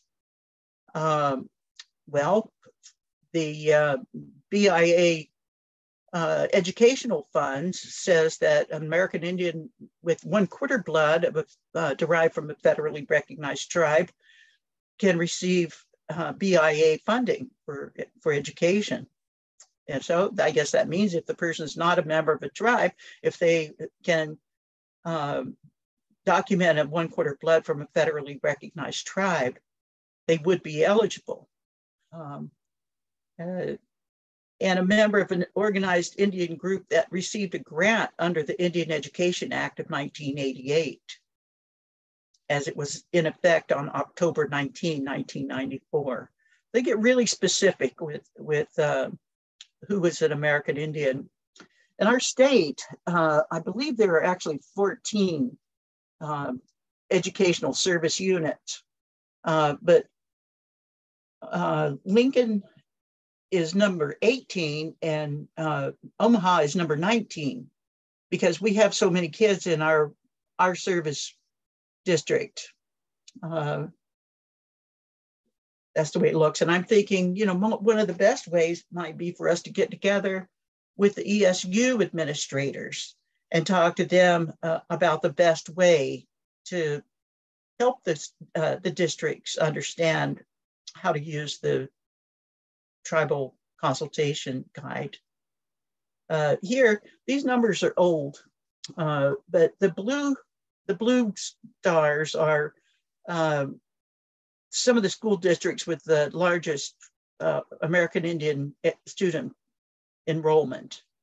The red stars are the tribal school districts, and the yellow stars are the they're outside the area. Here's one down here as well.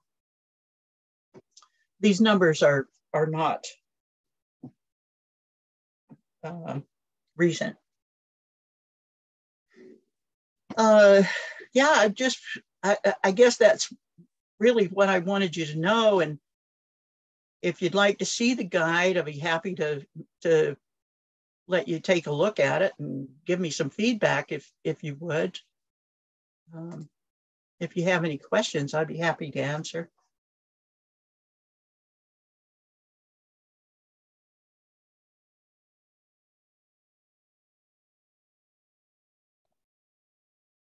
Thank you very much. Questions from anyone? Barbara, do you want to share your contact information in the chat? That way people can copy it if they want. And I have a question. Are you doing any work on Indian education for all? Yes, I am. And I really believe in education, Indian education for all. And so I work with the curriculum specialists and trying to figure out ways. And so far I've worked with the art, music, science, math, social studies, and reading. I think that's, and CTE. Because I do think it's really important for them to recognize that they don't have to change a thing. We can use the same curriculum standards and include American Indians with almost everything they do. Amy, can I make a comment? Yeah. This is Marion and Michelle. Yes, the Nebraska Indian Ed, we are moving towards that. It's not that it's secret, but for certain reasons, we want to keep the work that we are doing a little bit under wraps right now. But hopefully, I'm hoping as soon as the early November, we can let everybody know. But there are certain plans that we're putting in place first. And we'll share that information as soon as we can, because we're going to need all the support that we can throughout the state. So hopefully you, with a lot of your Democratic ties, will also, be able to support that. But yeah, and we're looking at calling it Indigenous Education for All now. Oh, good. So that, part of the way we're proposing it is that it can also be used for other ethnic groups, sort of as like a template, because Nebraska is becoming so diverse. So as soon as we can, we'll share it with everybody, but not quite yet. So, but thank you for asking that. What we've been working for the last 6 years. So, all right, thanks. I am more inclined to say American Indian because that's who we are. And I worry about using Indigenous because there are some ways that they count American Indians in the United States, where the American Indian means North, South, Central American, and not those treaty people or the federally recognized tribes. So it's, I think, and I'm old, okay. So I grew up an Indian, so I encourage our students to look at American Indian as something to be proud of. This is where these are our treaties, and I'm much opposed to being a victim, because and I really loved the way that Tanea put it, because we're survivors. My grandmother, born in 1866, died when I was 12 years old. And she grew up in Minnesota, hiding along the creek banks. There was a $200 bounty on Sioux scalps at that time. And she survived. And she survived to see a man on the moon. She was an amazing woman, Ellen Bluestone Rhee. And she was 1866 to 1962, and she saw a lot, and she was never bitter, and she loved everyone, and she taught us to have a forgiving heart, and that nobody's better than a Sioux Indian. Now, I'm not saying we're better than everybody else. I'm just saying that there's no one better than who we are and who you are. And so I don't choose to be any victimhood. That's what I mean. Yeah. It's just what, the proposal that's on the table, and it will be a group decision. Thank you. Yeah. Yeah. Oh, yeah. You just reminded me of it. That's all, Marion. I know. I love you. Is there any other comments or questions for Barbara?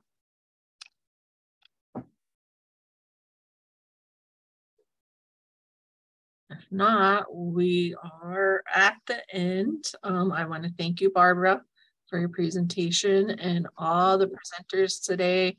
I did put a Survey Monkey link in the chat. If you could go in there, it's just 5 questions. Fill it out, if you have any comments or recommendations for future events.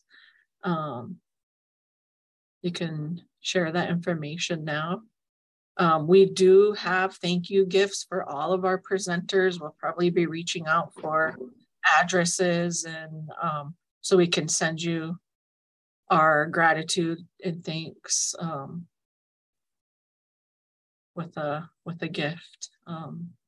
Yeah, with that, we'll adjourn for today. And I want to, again, just say thank you, and for everyone that stuck it out all day. Thank you. And look forward to more events like this in the future. Okay. Thanks, Amy. All right. Thank you. Thank you. Thanks, Amy.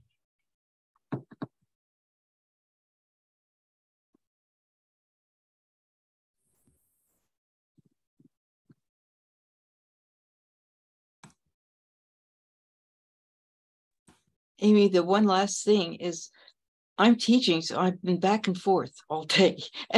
And I don't know, I've got your survey up, but it doesn't give me, I'm assuming everything was wonderful, but I can't really save for all these other wonderful presentations.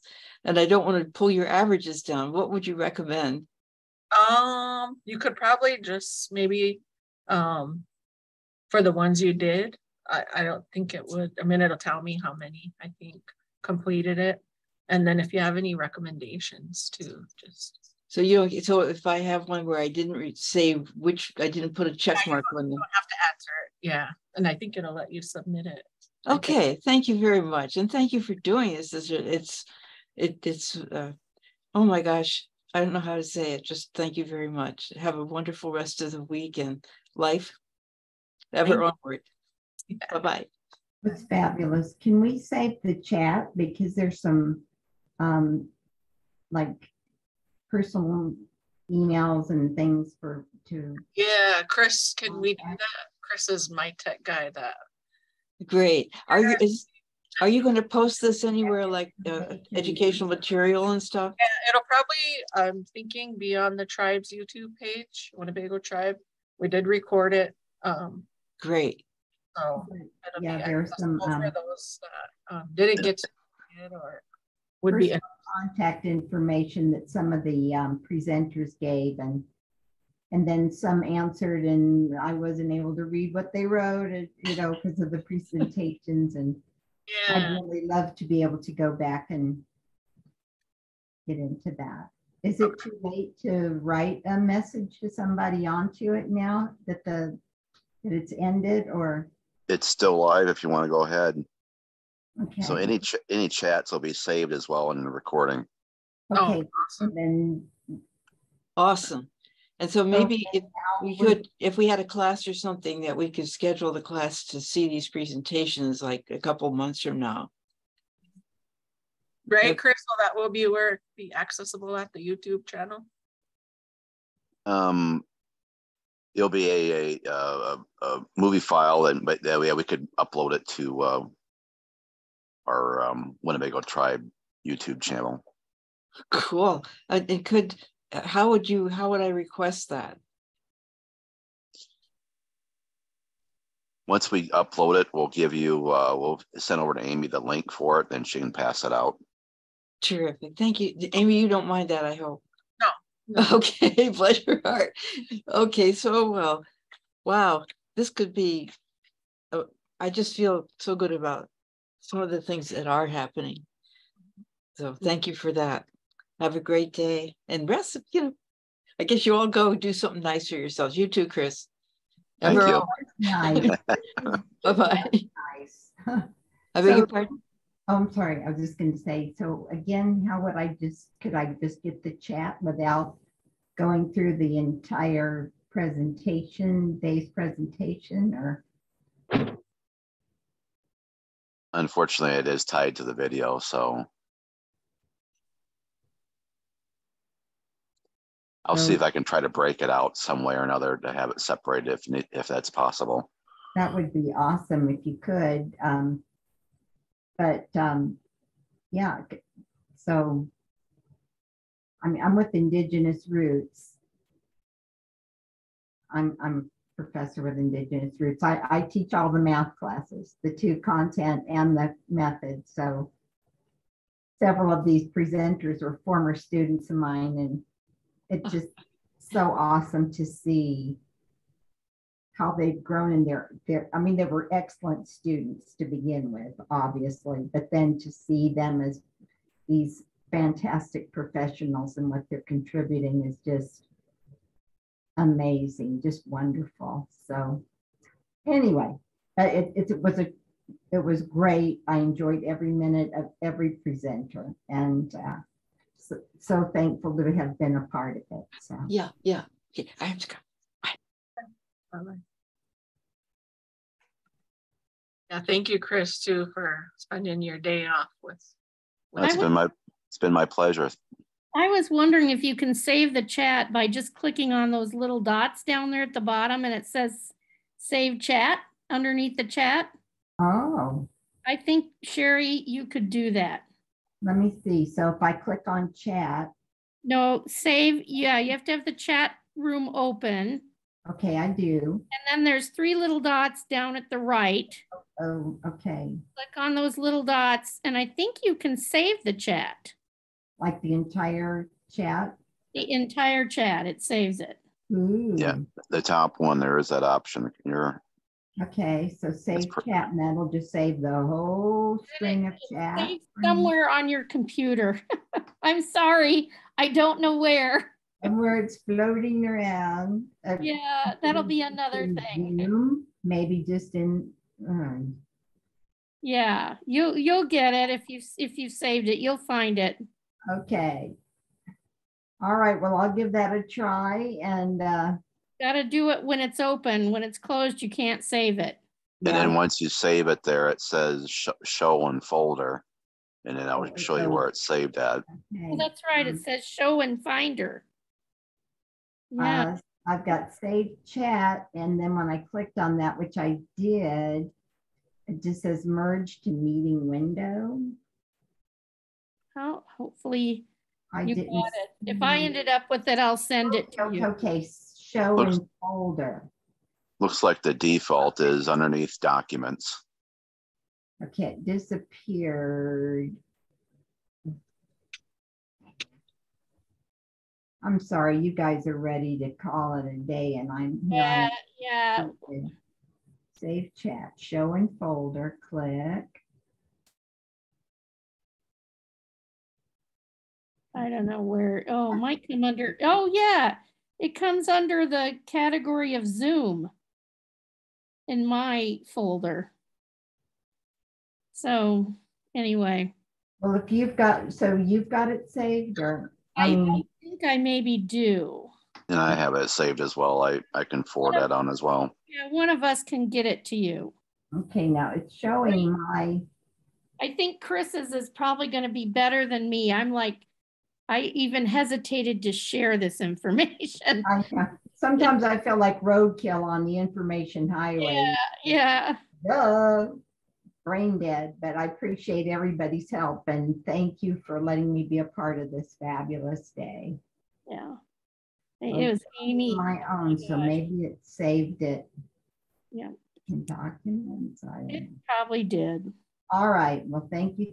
Well, I see it here. You'll find it. You will. Okay. All right. Well, if I lose it, I'll try to get a hold of you. Chris is going, I don't want to hear from this woman ever again. All right. That's all good. Thanks, guys. What a day. All right. Bye for now. Bye. All right. Thank you, everyone. I will talk to you soon. Hey, Amy, I'll talk to you soon.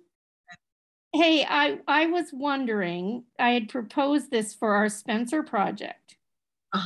If we got some of the folks together from here that presented in January to just have a kind of a focus group that followed up on your evaluations. Okay. And so I'll touch base with you about it, but I was thinking that might be a good way we could follow up. Okay. Yeah. And then also give us feedback, because I know Spencer is gonna be part of the. You want to share the results for that. Exactly. Okay. Yep. Okay. But also maybe some kind of a focus group after this, after you get those results. Okay. Darla, thankfully, did you do a evaluation? I was like, oh my gosh, I was typing one up real quick. Were you? Darla and I were on the same wavelength, because I was thinking that too. And yeah, so thankfully she thought about it, and then I just haven't been feeling real good the last couple of days. So. Oh no. But we got through it. That's I just want to go high five. Way to go. That's all I want to do. I made it through. Tonight it's so at the Lead Center, the Nebraska Commission on Indian Affairs has that big award ceremony for Wes Studi.